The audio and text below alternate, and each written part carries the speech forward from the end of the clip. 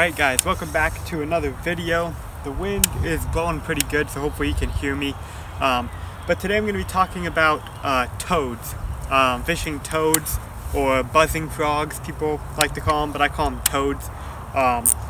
And what they are is, they're a soft, get a little closer, they're a soft frog. This one here is a Zoom horny toad. That's one of my favorites. They're just a soft plastic frog with buzzing feet. Is most of the time what they are.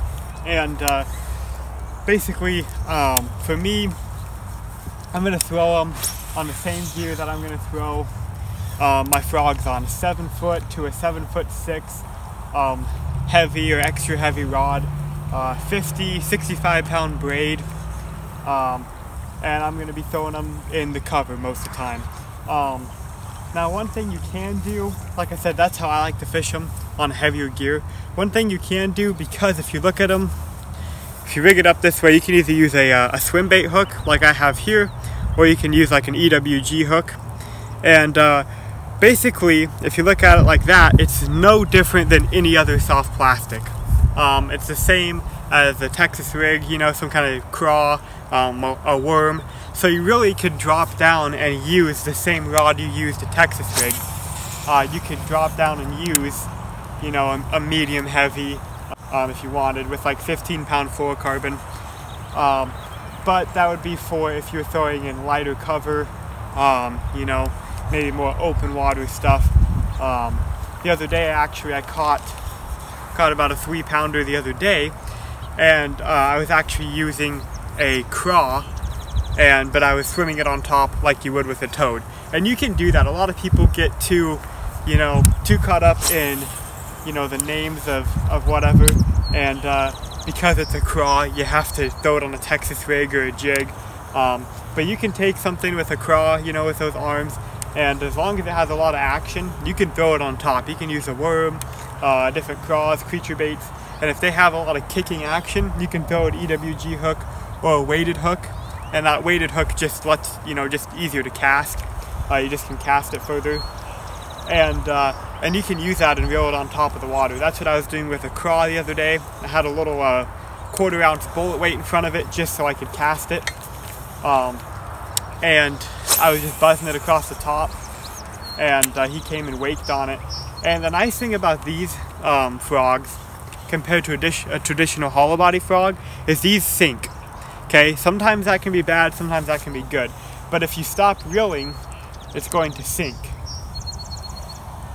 And so what it's going to do is, if a fish blows up on it, right, they come up and they blow up on it and they miss, if you just let that kind of sit there, kind of sink, sometimes those fish will find it. They'll blow up on it and they'll be looking for it, and it's going to slowly, because it's weightless or it has a little bit of weight, it's going to slowly sink, so they're going to kind of be looking for it and they'll find it when it's sinking. That can also sometimes not be that good. Sometimes they find it better if using a floating frog and they miss it, and then they can look and see it and it's sitting on the surface. Sometimes that works better. But a lot of times you can get it. And like what I did yesterday is, you don't actually have to pull this directly on top. You can kind of fish it subsurface, so it just kind of makes a little wake under the surface. And that's what I was doing the other day when I caught that fish. That was my last video, about a 3-pounder or so. That's what I was doing. I was just kind of pulling it right, you know, right under the surface, kind of making a wake. He came up and waked on it, so what I did is actually slowed it down and let it drop down a little bit and let him eat it. And that's an awesome thing to do. Unlike a hollow body frog, you really can't do much. You can pause it or you can work it faster, but you can't drop it in front of that fish. If that fish on a day like kind of how it is now, it's still kind of cold, the water's still, you know, high 50s, 58, 59, maybe low 60s, and they're not fully committed to coming out of the water. Doing that, working something on top, and when you see them come up and wake at it, let it drop down a little bit, so when they hit it, they don't have to fully come out of the water. They can just kind of suck it in. They don't have to actually breach the surface to get it. And that's exactly what I did. I was reeling it, throwing it, just reeling it, kind of waking it, and he started waking on it. He came out and waked on it, so I just slowed it down, and he came up and grabbed it. and it was pretty cool. So that is gonna be, you know, your traditional buzzing frog, your soft body frog. It's basically just a soft plastic that you're rolling across the surface.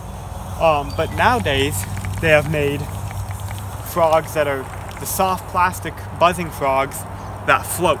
So this is one right here. This is what is this? Why can't I think of the name? Oh, Stanley, there you go. This is a Stanley Ribbit top toad. Stanley also has regular toads like this as well that sink.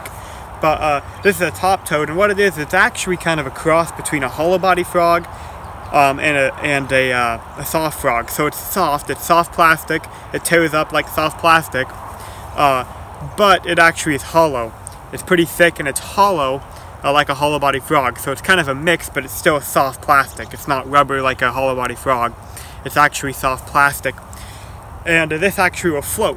But again, it's got those kicking legs. So I can throw this one out and I can buzz it across. That's how you guys can't see it, but I can buzz it across and then I can pause it.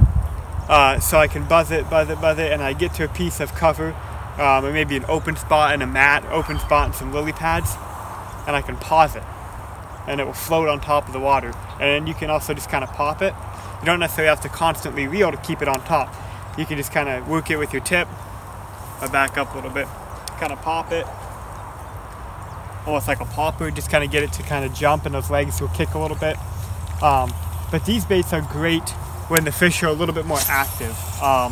Usually this, especially this brand here, is going to make a lot more commotion than a bait like this, and that's one thing to look for when you're talking about these soft frogs, is a lot of them, like the Zoom horny toad, it's got really thin little feet, which means that it's not going to have a lot of action. You can reel it, basically it means you can reel it slower, so you can just barely reel it to keep it and it will stay on top of the water, but it's going to not kick as much at all. Whereas something like, say, a Stanley bull ribbit or something with big kicking feet like that, the big paddles, they're going to take a lot. You got to reel it a lot faster to get that kick out of them. And so that can be something you can choose, you know, depending on what the fish want. They want something faster, more aggressive, slower, more subtle. You can kind of pick brands. And then, you know, and then these floating ones like this, you know, it just depends what the fish want. You know, if that fish, if they don't quite want to breach the surface, they want something you can drop down and subsurface, or if they want something like this, where you can work it and it stays on the top the whole time, no matter how fast you're working it. You can really slow it down, but then if you give it a hard twitch or a good, you know, good little reel, it's still got the good kick to it. So almost like it's basically like a floating buzzbait. It's what this is, a weedless buzzbait. But these are great frogs. You know, I've talked about hollow body frogs a lot, but I haven't talked about this style of frogs, these soft-bodied kicking frogs. And like I said, you don't necessarily have to use frogs. You can use, you know, rage craws. You can use, you know, other different stuff. The Biospawn Vile Craw has a lot of kicking action on top. But because they're not made to be on top, you do sometimes have to reel them a little bit faster to get them to go, because they got the bigger claws on them. But these things, they can be awesome. And what I do is I just reel it on top, and they come through everything. They come through grass, lily pads. One of my favorite frogs is fish through thick lily pads, because a hollow body frog, if you're trying to walk it in lily pads, your line, you know, in the tall, thick lily pads, your line can get all wrapped up. These, you can keep your line off of them and just buzz it over the top. And then if you have the kind like this that floats, you can pause it, you know, get to a point and pause it. But these are just awesome baits. But I work it, I'm reeling, and then say a fish blows up on it, what I like to do is I like to work them with my tip high, or fairly high. Maybe not, you know, not like straight up, but, you know, I like to have a little bit of angle there. And when those fish blow up, I drop my pole down and I reel up my slack. And what that does, it gives time for the fish to grab it. Almost like you would like a Texas rig bite. And that's basically what you're tuning into with these frogs, especially the ones that sink. Once they grab it, you turn it into a Texas rig bite, where you're like, oh, he's got it, right? I keep my tip up, and oh, he's got it. I reel down to it, and then I set the hook. You know, you don't want to just see the explosion and set the hook right away.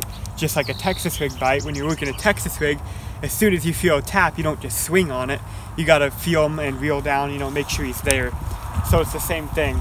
Once they blow up on these, just pretend it's a Texas rig bite, to where you have to you know, reel down to him and make sure, you know, let him eat it for a second, make sure he's got it before you set the hook. I'm not one of those guys that likes to count. Some people with top waters will count, especially hollow bodies, but they'd be like, oh, count to 3 or count to 5. I don't do that. I just make sure the fish has got it. Like I said, they blow up on it, I just reel down, make sure he's got it, make sure I feel him on the end of it. You can feel him swimming with it, and set the hook. So hopefully this helped you guys out. I just wanted to do a video on these frogs because they are one of my favorite baits to fish, along with the hollow body frog as well. But I love fishing these frogs, and I haven't really talked about them a whole lot. And this technique is basically what I just caught that fish on the other day, so I want to talk about it for a second. But thanks for watching. Hopefully you enjoyed, hopefully you learned something. If you like this channel, you like my videos, make sure you hit that subscribe button and hit the like button, and make sure to subscribe, and I'll see you guys in the next video.